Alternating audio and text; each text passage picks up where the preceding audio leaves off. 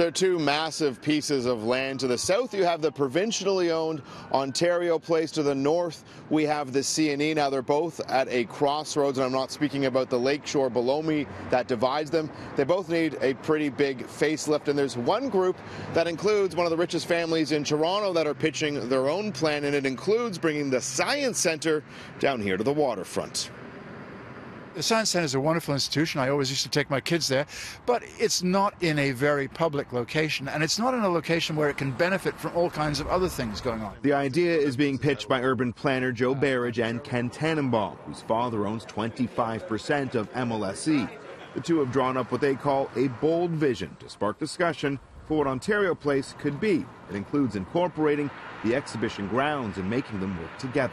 We need to really think about this as one place and raise the game. Just running a proposal call for Ontario Place, frankly, is a bit of a waste of time. Lots of people have done it, and they've always flopped. Part of their pitch also includes building expanded convention center space, revitalizing the famous pods, a redistribution of land ownership between the city and the province, as well as creating innovative transit for the site. You could start to have aerial tramways connecting the whole place. You only get one chance to revitalize Ontario Place. You only get one chance to revitalize Exhibition Place. This week, City Council voted unanimously to work with the provincial government to revitalize both sites together, though there's no indication if the Ford government is even interested in a united vision for the X and Ontario Place.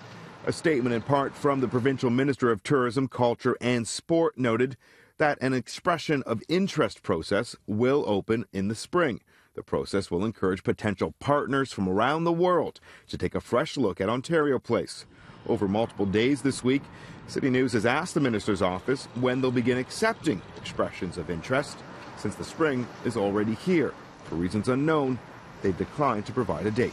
Are you confident the city will have a seat at the table, though, when it comes to discussions about Ontario? I think it makes so much sense to have the discussions about Ontario Place and Exhibition Place together, and so we'll see. So far the experience with the budget, it doesn't leave you all that optimistic. Now, through Infrastructure Ontario, the provincial government has set up a bunch of guidelines and proposals. If you want to put in a proposal, you're going to have to follow these guidelines. If you're looking to build residential, well, that's not being considered. If you're looking to purchase land, that as well is not being considered. And if you're looking for capital or operating grants from the provincial government, that's off the table too. And our urban planner that we spoke with says that likely means the province is looking for the private sector to foot the entire bill. He says it's likely not going to happen, that this should and needs to be a public-private partnership.